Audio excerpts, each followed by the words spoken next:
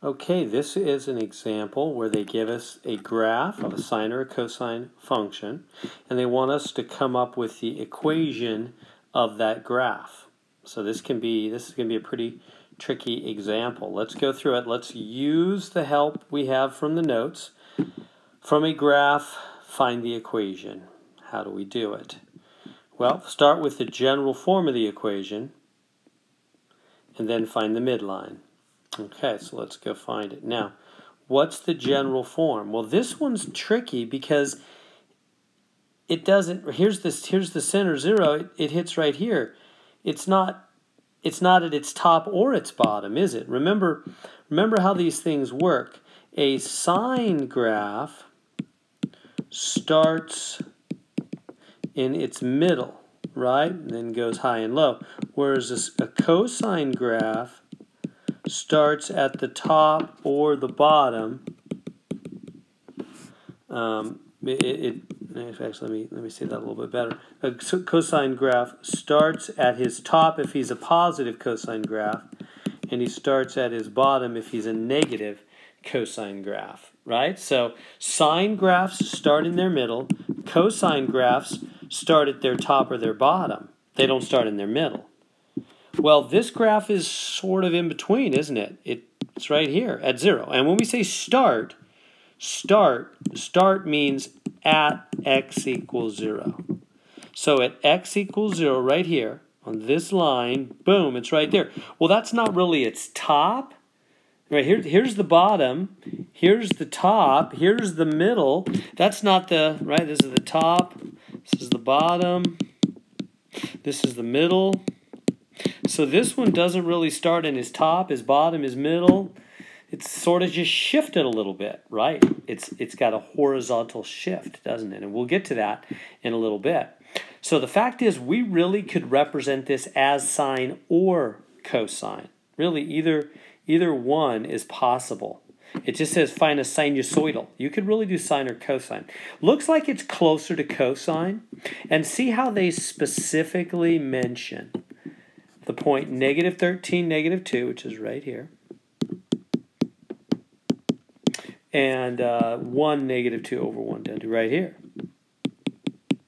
So they specifically say the curve above is a graph of a sinusoidal function. It goes through the points, boom and boom.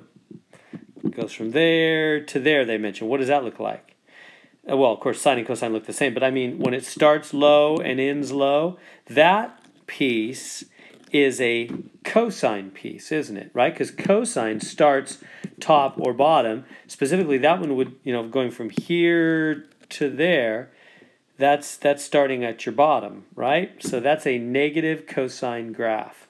So our function then is going to be, let's just write right here, y equals a cosine bx plus c plus d. And next it says, find the midline. The midline is the middle height, and that's d. D is the middle height of the graph. So let's go find the middle height of this graph. This graph, its middle is right on 0, isn't it? And I know I've used middle in 2 different ways. I mean its middle height. So what's its middle height? So this is the middle height. The middle height is 0. So the d is just 0 for us. So this is the middle height. We have the middle sideways and we have the middle height. That's where this gets confusing. So the middle height is 0. And then the amplitude, as it says down here, the amplitude is how far the graph goes above and below its middle. So how far does our graph go above its middle and below its middle? Looks like 2, down 2 and up 2. Right? So the amplitude is 2. 2 cosine bx plus c plus 0. But notice one thing. Hold on. The if I'm gonna consider this, why don't we do this? Why don't we consider this the start? There's like a cycle. So if this is the starting point, oops, right there, fact, actually, it'd be good maybe to do it with something like that. So there's the start. That's the starting point. Well, then it starts on its bottom. When cosine graphs start on their bottom, they're a negative cosine graph.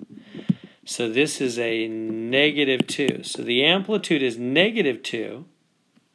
Well, amplitude is 2, but we put A is -2. We put a negative in front there. Whenever a cosine graph starts at the bottom of his arc, when it starts at the bottom and goes like that, or same thing over here, it starts at the bottom and goes like that, then when he starts his cycle at the bottom, now you might say, well, couldn't we just take this part and say that's the start and it goes like that? You're right, we totally could. And we could make that work, and then that would be a shift, a horizontal shift to there. This is closer to 0, so I'm just going to take this as the start and shift this back less. So you could do anything you want. Now that we're involving shifts, we could make this a sine graph and say here's where he starts. He starts in his middle, and we'll just shift this back. The fact is this graph is sinusoidal, which means it could be written as a sine graph with a shift, a cosine graph with a shift, a positive cosine with a shift, a negative cosine. There's all kinds of options. Just pick where you want to start and shift it and handle it. So I said, well, this is the closest point there to 0, so I'll call that the start. And if that's the start, then the cycle goes like this, and that's starting on the bottom. That kind of cycle starts on the bottom. Instead, normally cosine starts high, goes low, goes back high. That's the normal cosine way. So starting on the bottom, we've got a negative. If you're going to write it this way, it's a negative cosine. So it's a -2 cosine. All right, got to find B and C now. How do you find B? B comes from the period, which is the width of one cycle. So we've got to come up here and think about the width of one cycle. Now, where is the one cycle? Well, I sort of did it from here to there. That'd be one cycle, right? Because you remember how cosine works. Cosine starts, in this case, on his bottom and finishes on his bottom. But the problem is this, I don't know where this is exactly. It kind of goes off the screen. So instead, let's do this. Let's go backwards. It doesn't matter. In fact, that's what they told us anyway. So that would be easiest. We'll just use that cycle. And where does that go? They explicitly told us it goes from -13 here to +1, doesn't it? That's one cycle of the cosine. You could go to the right or the left. It just repeats forever. It doesn't matter. And remember, the period, let me get rid of this writing here. The period equals the width of one cycle. That's what the period is. It's the width of one cycle. So what is the period? It goes from what? -13 to, if you can read it over here, +1. -13 to +1.